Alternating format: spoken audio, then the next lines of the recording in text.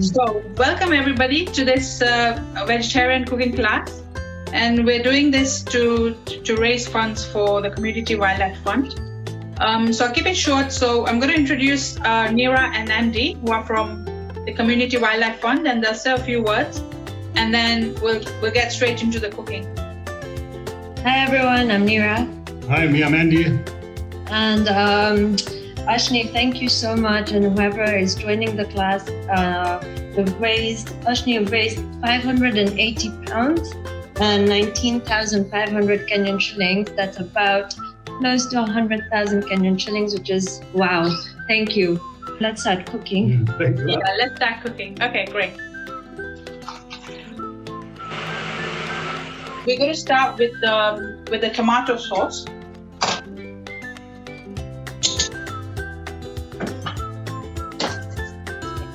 If you can get your blenders ready, or if you're using a food processor, then get that ready.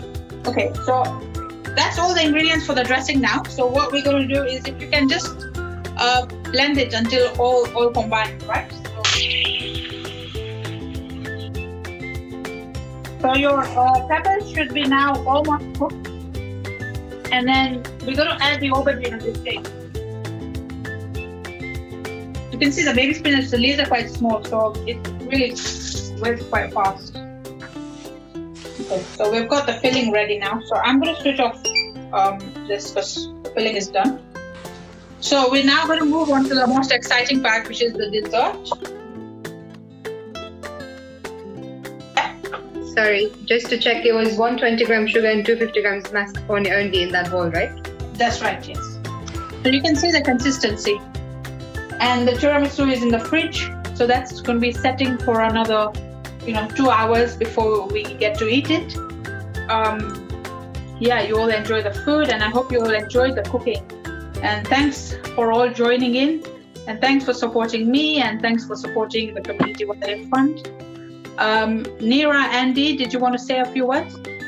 No, we just want to say thank you very much, Ashni, for giving us, doing this for us, putting in time.